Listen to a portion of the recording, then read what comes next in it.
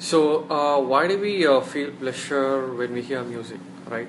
I want to answer this question not from a neuroscience perspective, where people say that the neural pathways for pleasure is getting stimulated, and hence the dopamine is secreted, and that's why you feel good. I don't want that explanation. I'm asking from an evolutionary psychology point of view, why is music giving pleasure to us, although it doesn't have any intrinsic value for our self-preservation, just like consuming a food or having sex, or or even a good news. When you hear a good news, it's a good news for you as a human being. So there's no intrinsic value that these things have.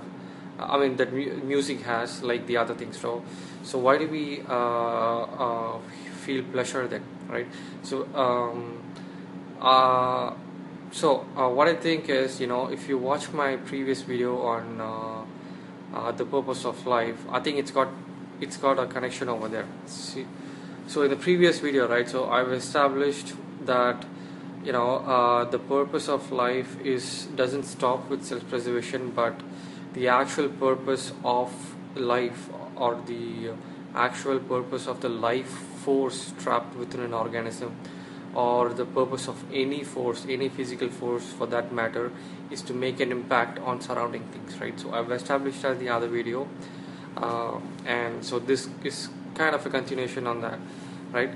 The purpose of life is to make an impact, right? So now coming back to music, right? Or coming back to why generally brain, it feels pleasure when you satisfied this objective, or this derived object, either the derived objectives or the higher objective of self-preservation and the ultimate purpose of making an impact. So if you make an impact on something, you feel happy about it, right? Whether having sex with someone, or just having food, or whether you won a court case or whatever, right? You feel pleasure of when you have an impact. So why? I think that every pleasure has got to do with this impact only. So now we'll try to say how music is an impact, right? So generally speaking, sound means something is happening, right? Sound means there are some physical movements happening, and physical things happening, and and music is a rhythmic sound, right? So in nature, you won't have rhythmic sounds very often, even if you take animals or anything. Rhythmic sound is always a product of human intelligence, right? So imagine it's just you and nature, right? You don't have any other humans. So any rhythmic sound that you hear, you can subconsciously recognize that sound is made by you. Okay, any rhythmic sound is attributed to humans. Okay, so that's why when you see a rhythmic sound, you can attribute that impact to yourself. Okay, and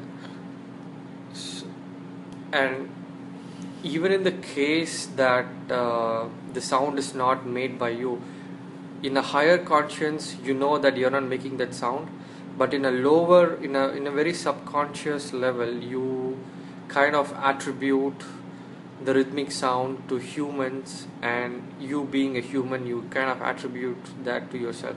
For example, even if the other guy is playing, right?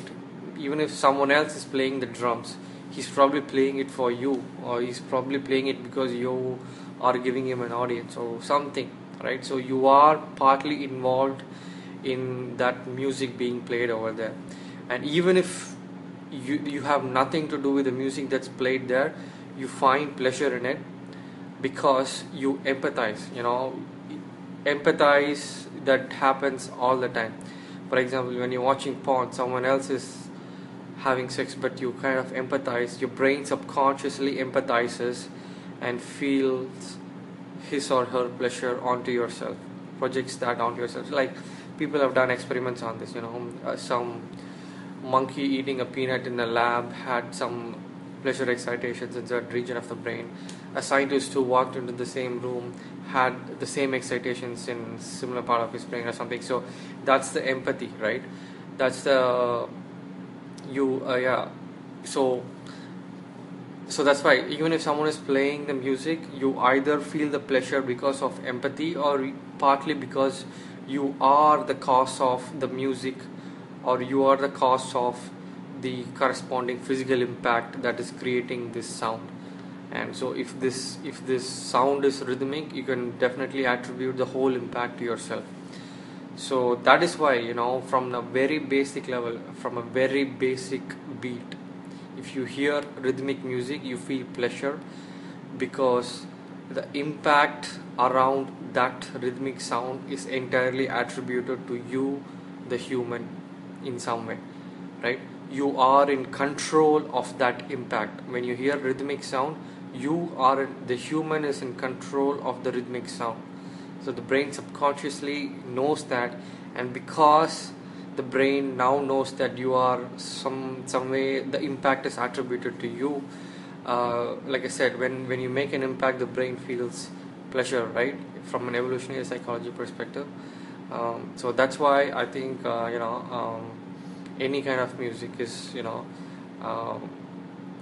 is it is wired as pleasure in our brains.